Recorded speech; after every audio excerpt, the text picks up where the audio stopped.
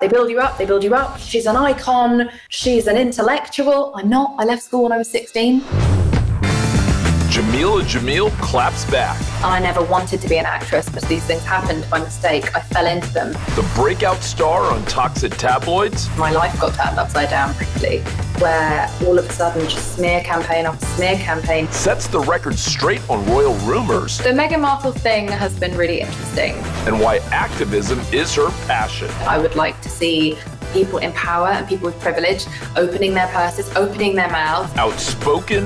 We love to make women seem hysterical. Unbothered. When it comes to people's opinions of me, I don't give a flying I really don't. Can't wait for you guys to get into my conversation with actress Jameela Jamil. And don't forget to stick around for a very special Discover Spotlight featuring author and personal finance expert, the broke millennial, Erin Lowry. Hey, Jameela, it's really nice to see you. It's been too long. Yeah, it's nice to see you. I wished you were here in person. I hate bloody COVID. Yeah, me too. I'm ready for this doggone thing to be over. Have you done anything interesting? Have you just kind of been locked away the whole time, or what have you been up to? I've been on some mini breaks with friends. I've had this new thing I've just learned about called weekends. Unbelievable. Everyone should try them. I've never participated in those. I've forgotten how to act. I've forgotten how to host. I can now only podcast, chat, and still can't bake for I love that. That's what bakeries are for. My guest is the British actress, activist, and model Jameela Jamil. Wait a minute, right here. There we go. Welcome to the show. Thank you. And congratulations on, what is it, season 3 now? Season 4 of The Good Place. I haven't been this upset since my good friend Taylor was rudely upstaged by my other friend Kanye, who was defending my best friend, Beyonce.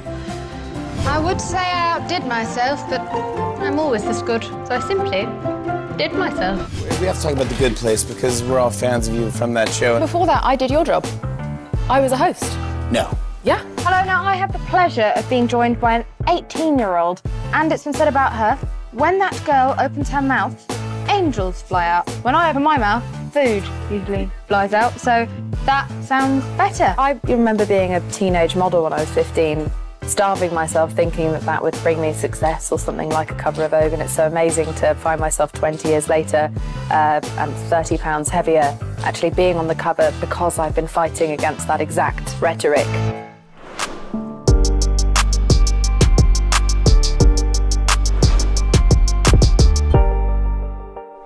Hey, tell me about the most interesting conversations you've had during all this craziness. I feel as though I have had no mundane or disappointing conversations this year.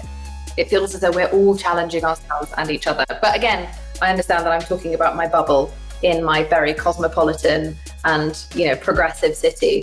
I'm aware that that's not happening everywhere.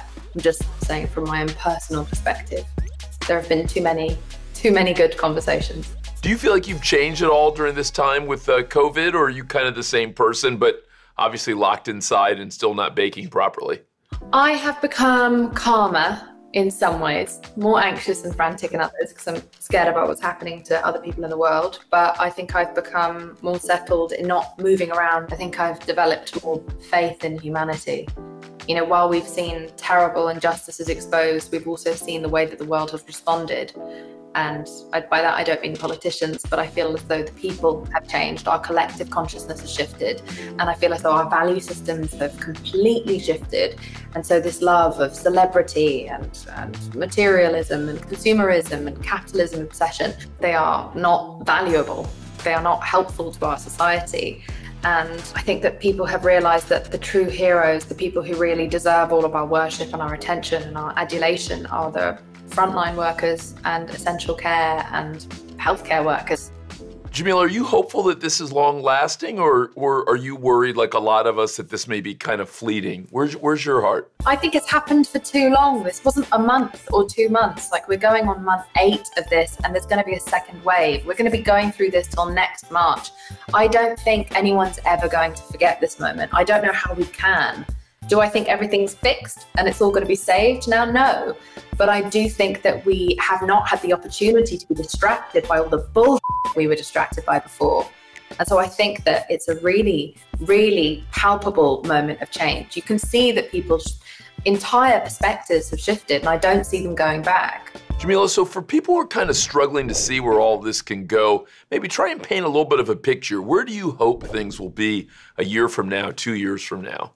I would like to see less division amongst subgroups within major groups. I really feel as though there is a better way for us to approach our oppressor.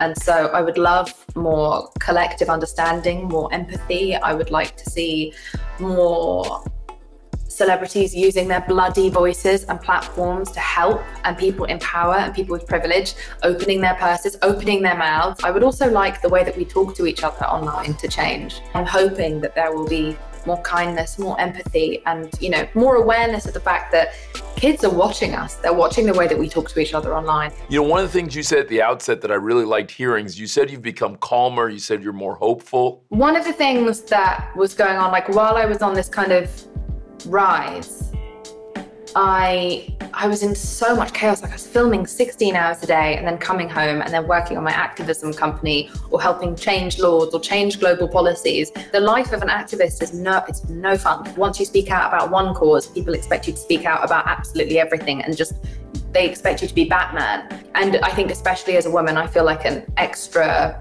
obligation to just help and nurture and do whatever I can. And so I was exhausted, and I feel as though I suffered some kind of arrested development over the last 2 years where you don't have time to process everything that's happening. And at the same time, my career was exploding in a way that I just didn't expect. I didn't think any of this was going to happen. And so I wasn't being able to understand exactly what was happening and have time to heal from it, because it can be all of it can be like a little bit traumatic and stressful. I was sort of hanging on by a thread by March, and this year to just be able to somewhat calm down has gifted me time to process, catch up, understand what happened, and now learn how to explain it to other people. Because I think I've learned a lot about how this industry works and how it has influenced our general internalized misogyny, both in all genders.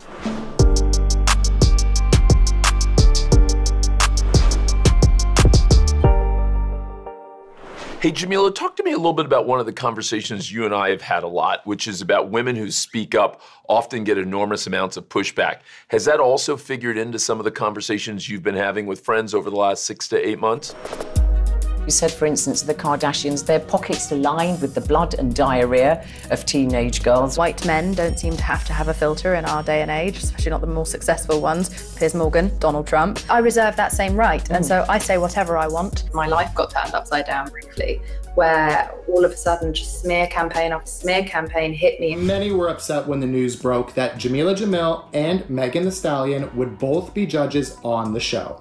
Shortly after, Jameela took to her Twitter and came out as queer, and she has now further explained the reasons behind the casting. This show is not supposed to be the be-all and end-all. Megan and I are here to help get the show off the ground so that loads of people see it. And then as a result of that, people recognize this culture and then start to center those stars. I had what truly felt like the entire internet for a while commenting on my sexuality, commenting on my integrity, my mental health, my physical health of my family, disabled members of my family's photographs floating around the internet with disparaging comments about them. And they're not in the public eye. They didn't choose this. They haven't gone ahead and asked for any of this kind of attention, and I was accused of all kinds of things that I had never done or been a part of. It made me completely rethink everything I've ever thought about truly any woman in media. I'm really glad it happened because it's changed my entire perspective on everything, and now I want to fight harder. And I don't have anything to lose because I never wanted to be famous. And I never wanted to be an actress. I never wanted to be a TV host. These things happened by mistake. I fell into them. And so this is why I'm here. This is why the universe has somehow put me in this position, is to be able to just be transparent and tell people the truth of what I learned from what is an unbelievably toxic industry. This is not just show business, and media is not just entertainment. This bleeds into our culture, and that bleeds into our society. And so I think it's really important that people understand how this works and how far this goes back. Jameela, would you take me into that a little bit more? Because again, to your point, very few people actually go to and through what you went through. Like, give me a little bit of your narrative. How did all of this start and how did we get to where we are? You know, I remember 2018, I was, you know, the sort of new girl in town on this big, you know, hit, critically acclaimed comedy show. And I had the aesthetic of someone who would just come in and play the part, you know, just be the good girl and talk about just my hair and, you know, be polite and maybe, you know, try and seem a little bit innocent and sexy in men's magazines. And that's fine. I'm not disrespecting anyone who chooses to do that, but instead I just came out effing and blinding and calling out injustices and not participating in the diet culture that was offering me so much money to participate in. And I had principles and I was calling out the lies in this industry and I was calling out powerful people within this industry. So it immediately kind of caught people's attention. And then the mania kind of started of where they start to hyperbolize how great you are. And they start saying like, oh, the feminist hero we need. Oh, she's Gandhi. And they start, every single time you fart, it makes front news. And people start to become sick of I became sick of my own face. And there was nothing I could do to stop it unless I completely stopped speaking. But I have to keep speaking because there are injustices ongoing in this world. So they build you up, they build you up. She's an icon, she's an intellectual. I'm not, I left school when I was 16. I've never said I was an intellectual. I've been saying I'm a feminist in progress from the start. And I knew it was coming. Like, the more I was being bigged up, I was named like Time Magazine's, one of Time Magazine's 25 most influential people on the internet, alongside people way more famous than me. And I just thought, oh, when it was happening. I was never excited. Everyone else was like, isn't this amazing? And I was like, no, this is terrible. Oh, you saw it coming. Oh, I saw it coming. I mean, I'm in my 30s. Like, I've seen this happen to woman after woman after woman after woman. You just feel like you're on a roller coaster ride. I was always waiting for that moment that I peaked, for it just to be a straight death drop down. And it invariably is, and it was. They built me up, overexposed me, made people sick of me, made it look like I'm just always screaming on a soapbox, which I'm not. We love to make women seem hysterical. I think we need more of a culture of women sticking together, standing up for each other, and we see injustice, speaking out about it. I think AOC is the queen of that. She's truly my hero of this generation. Treating people with dignity and respect makes a decent man. I've never been more inspired by another human being. Be fearless! We can do it! I believe in you! We can do it faster! The Our Home is the training ground for her dreams policy. Insure carefully. Dream fearlessly. Jameela, do you find good allyship these days from straight men? And if so, who are they? And maybe even more importantly, like, do you feel like it's growing? I would say post-Me Too, there are more outspoken men than ever before. I live with one of them, and that's my boyfriend. And Matt McGorry is another wonderful man who speaks out about so many different important subjects and things that do not relate to his own experience. I think he's really cool. Ibram Kendi, Matthew Cherry. There are so many men now stepping up, post-understanding how collectively horrendous the experience of women has been, that I think are finally stepping out and really being vocal allies of the experience of women.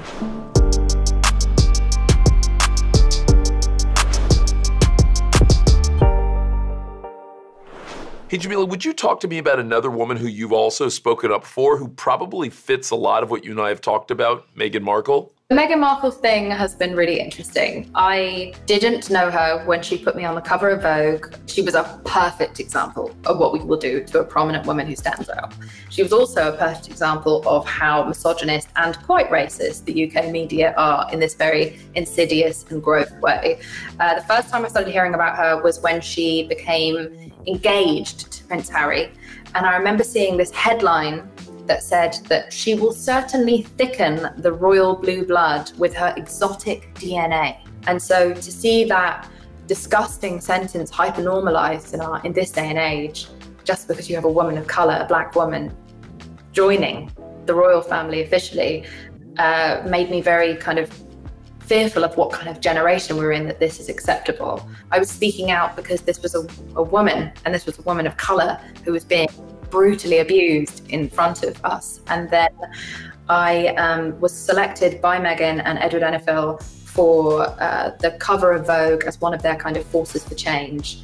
It was a massive moment for me, and I was super grateful. I didn't know, though, until a couple of days before the issue came out that Meghan had anything to do with it. They'd kept the whole thing completely secret, and I received a phone call from her just to say that she's a genuine fan of my work, my activism. She really cares about mental health and feminism, and she was incredibly respectful and kind over the phone.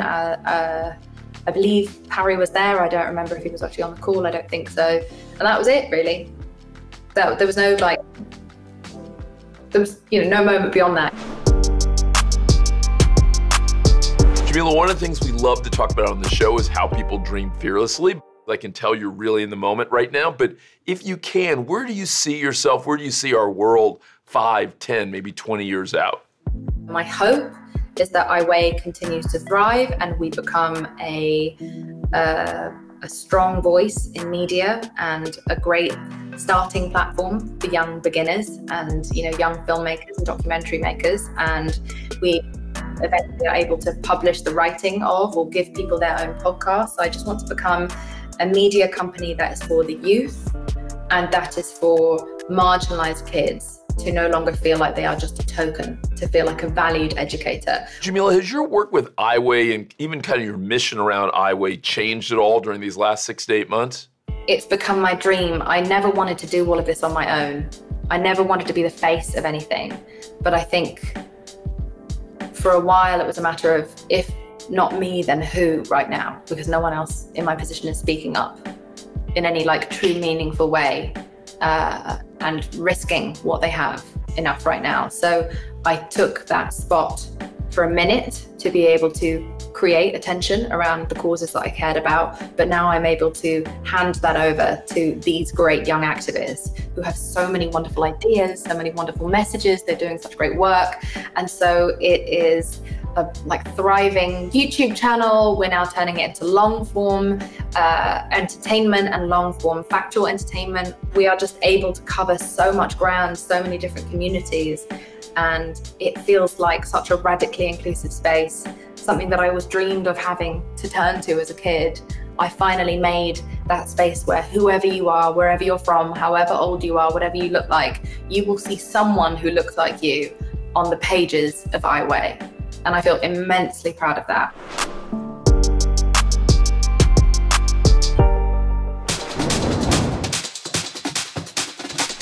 All right, Jameela, time for a little fun. I want to do something I call rapid fire. So if you're ready, here I go. Okay. I know you've talked about how tough and how difficult this work is. Who's helped you? Who's been your sounding board, your best advisors, your rabbis, your Sherpas? I have a great relationship, and so I have a very supportive boyfriend. I also have a very supportive small network of friends, and I now have access to therapy, which I'm doing over Zoom. Jameela, what else do you have your eye on in the world?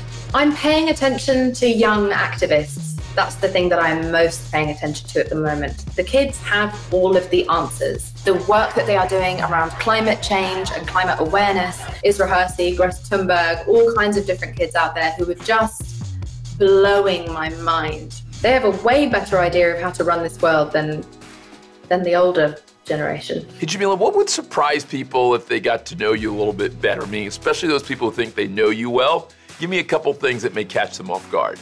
I don't know. I don't care. That's how I feel about that. When it comes to people's opinions of me, I don't give a flying I really don't. All right, Jameela, I really wish I was there, but I'm still glad that we did this anyways, and I hope that things get healthier and I actually get to see you in person, and hope it doesn't take until March, because that sounds like a long time. You're one of the good allies. You're one of the good men who cares about women and listens to women. I forgot to say you.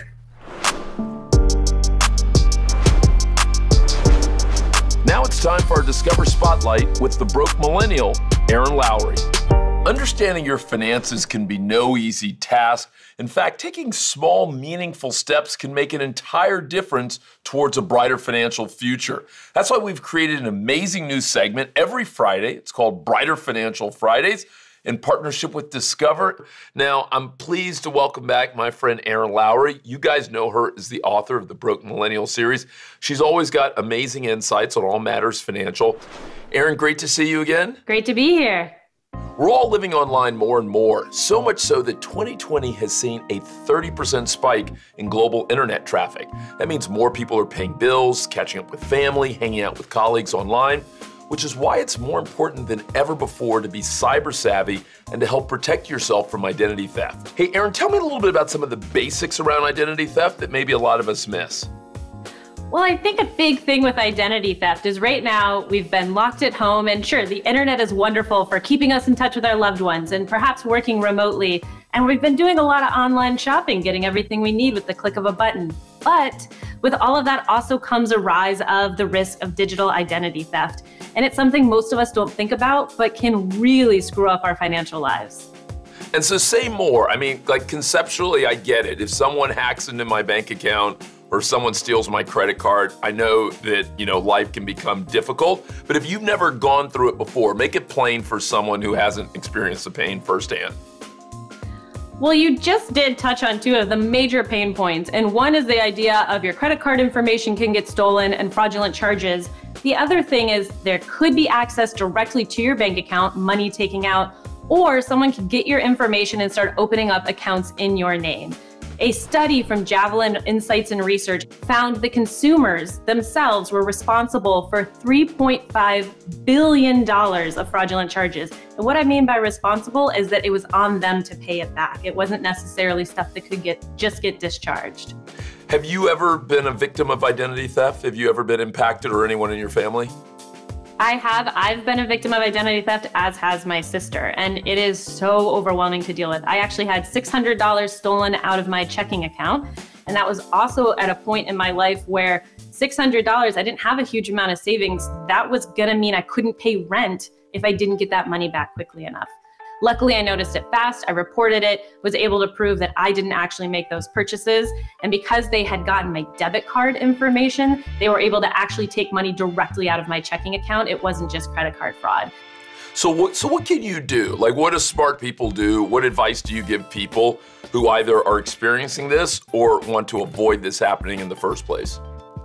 Well, one of the big simple things you can do is frequently change your passwords, especially to financial accounts. Make sure that they don't match other things like your email account and your bank account and the other accounts that you use maybe for social media. So if there is a hack and your information is vulnerable, then you make sure that they're all different. Change them on a regular basis. And you should also set up two-factor authentication on anything that gives you the option to, particularly with your financial accounts, to ensure that you have to prove that you are who you say you are, so a scammer can't get easy access.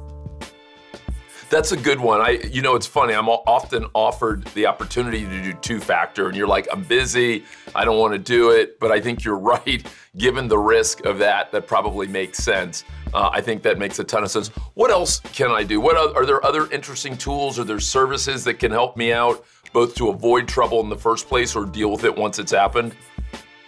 Fortunately, there are tools out there that you can get access to. For instance, with Discover, you can use Discover's Social Security alerts. So what that does is it makes sure that Discover is scouring the thousands of dark websites that exist. If your Social Security flags, they will alert you. And this is actually a free tool for Discover card members. All you have to do is activate it. Interesting. So say more. How complicated is it? Do I just go online and I get access to it? Do I have to pay for it? Well, particularly if you're a Discover card member, it is free. All you have to do is go and activate it. So I know for me, as soon as I realized it was available, I was like, yes, please, let's go, because I'm not on the dark web trolling to see if my Social Security number is potentially compromised. So it's nice to know that somebody else is doing it for me. So it's a really good way for you to be proactive instead of having to deal with the pain of being reactive. Erin, thank you so much. Hey guys, it's so important that we all get smart about our cybersecurity, right? Like we absolutely have to. And it's great that if you're a Discover Card member, you can sign up for free Social Security alerts. So if you want to learn more, if you want to make that happen, go to discover.com/free alerts. Erin and Discover, thank you guys again for another Brighter Financial Friday. And Erin, I hope to see you again. Keep bringing me the good stuff. Really appreciate it. You're helping all of us. Hey, I hope you loved my girl, Jameela Jamil. I've really come to like her a lot. She's a friend, not just someone I've come to admire. I think she's smart, she's interesting, she's strong, she's funny, very funny. In fact, I think she's inappropriate, which is a really high compliment in my world. I appreciate her. I appreciate her openness. I love that the fact that she's not only spoken out on behalf of herself, but other people. She's one of those people who like swings the door open wide, and I think that's a good thing. I think the world needs more of that. I hope you enjoyed it. I hope you enjoyed her come up story. If you did, don't forget what to do. Subscribe, tell a friend, and then go for all the good stuff. Listen to the podcast. It's got the whole deal. I'll see you soon. Hey, tune into the Carlos Watson Show. It's like no other. You're going to enjoy it every weekday on YouTube.